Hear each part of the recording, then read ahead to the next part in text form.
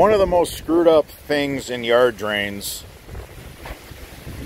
is the thought that we need massive amounts of slope. Yes, to move a lot of water in one pipe, you need slope.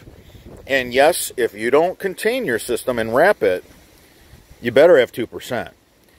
Or you're going to have garbage in your pipe laying at the bottom. But when we run four 4-inch,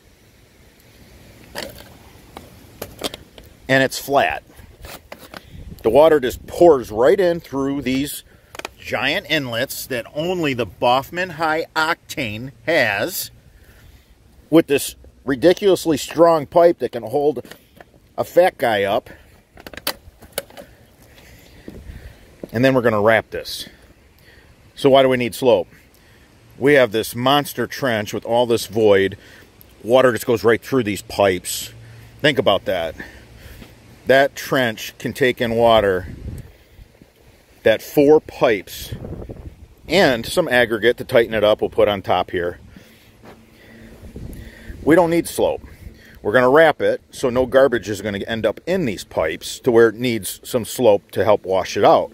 So it can just swell up with water and then it empties at the other end in a storm drain.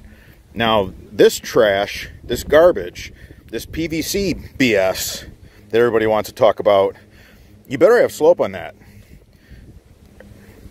And it only takes water in from the bottom. And if you put this right on your fabric, it won't take water in at all because the holes are at the bottom. This heavy-duty pipe that, you know, the guys want to tell you this is a really strong, really good yard drain. This is the way to go. That's garbage. That's garbage, and we repeatedly see it. We see yard drains restricted, and they don't work very well at all because the homeowner got talked into PVC. Over what? A crush rating. Over a crush rating. I would rather run 4 high octanes with monster inlet on 360 degrees all the way around this pipe than have to wheelbarrow a bunch of stone in. Let's face it, stone's getting crazy expensive. It's getting stupid expensive. Not to mention the cost of labor. And if you're a DIY guy, you got your sweat equity. You got to put a value on your time, man. I mean, your time is worth something.